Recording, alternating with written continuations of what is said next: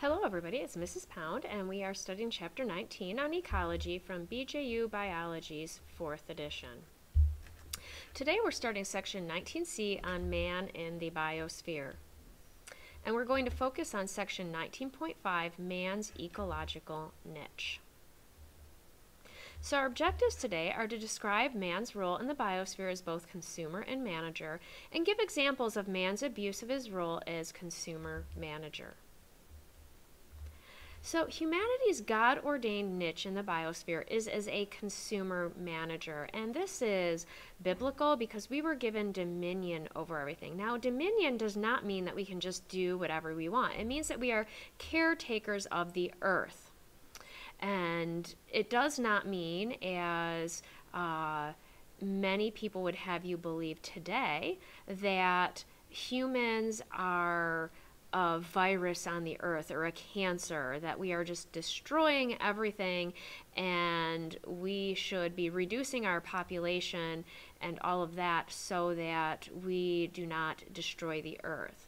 We are consumers. The earth was made for us by God so that we could survive, but we also have to manage those resources and not abuse them. So, as a manager, man's role in having dominion in which he changes the environment to better meet his needs. So an example might be that when in the early years of North America, there were native populations that did hunt bison, and their populations were very small, so they pretty much could just hunt the bison to live off of it and sustain themselves, and it was manageable. And there were no issues. However, and that is man as a consumer as well. So, however, when Europeans started coming over and migrating, they were killing too many bison so that the population became very rural. They were not very good managers. They were just killing as many as they wanted, without regards for the bison being able to replenish themselves. And so there were very few bison left, and they were on reserves. And today the bison have come back and are starting to come back, but they still are not as numerous as they were because they need to be better managed.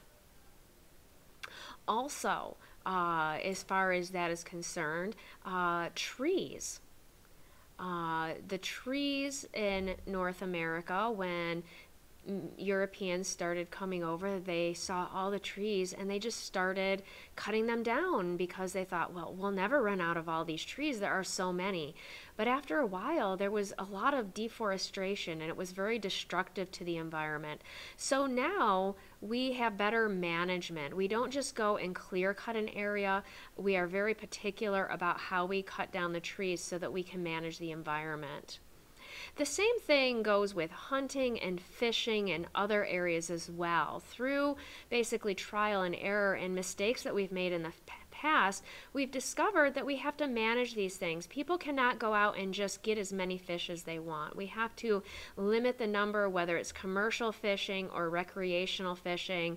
That is why people have to, in this area, apply for deer permits and deer licenses, things like that, so that they can go hunting, but they are only allowed a certain limit so that we don't deplete our environment. And we also have laws now about the management of our environment because there was also a lot of pollution, and a lot of this can also come from greed. Okay, there are industries that come in and they want to make money, and maybe at first they didn't realize that they were doing anything to the environment and that it was bad, but after a while there was pollution in rivers and different places, and it was obvious that there was an issue, and because money was involved, they didn't necessarily want to clean up the problem or change their ways, but we've had to better manage our environment.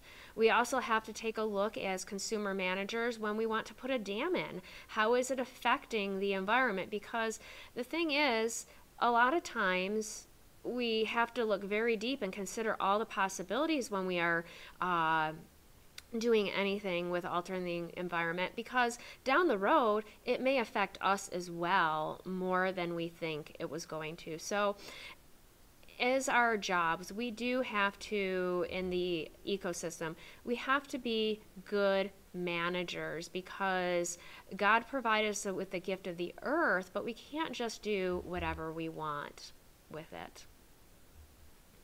Now, another way we have mismanaged the earth is through invasive species. This is an organism that, when introduced to an area outside its original range, becomes a nuisance due to excessive growth or reproduction.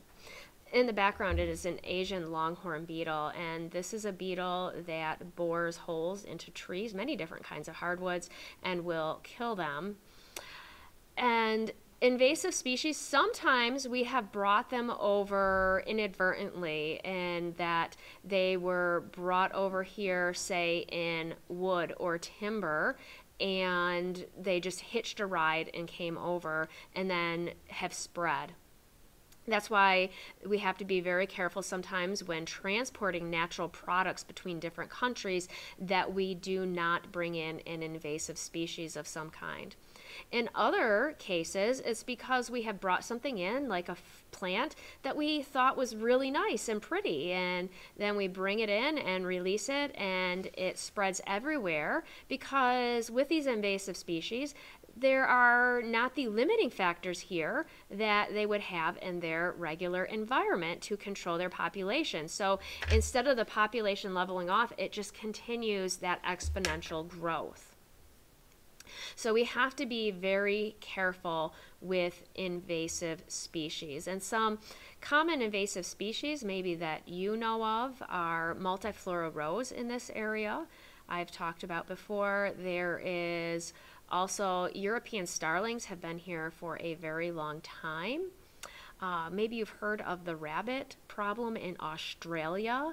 They are an invasive species there. So there are many examples of invasive species, but again, this is an area where we have mismanaged. And finally, there's the issue of pantheism. This is the worship of the universe and its phenomena as a god. So this is saying that the earth and everything on it is part of God, basically. And by harming anything, we are basically harming God. And so you can't do that. And some of these ideas are also behind the animal rights movement. And so again, animals are something that we have to manage, because in the Bible, animals are not given the same, humans are given, are more important than animals, okay, according to God.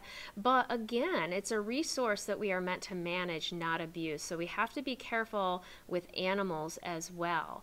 And so as far as animal rights go, yes, I think that there should maybe be some laws or rules about what would be misuse of animals, but they shouldn't be put at the same level as humans as many people would like to put them. So, and those ideas are behind pantheism. So our objectives today were to describe man's role in the biosphere as both consumer and manager, and give examples of man's abuse of his role as consumer manager. So don't forget your 5 questions in your notes, and keep watching this video to answer the questions at the end.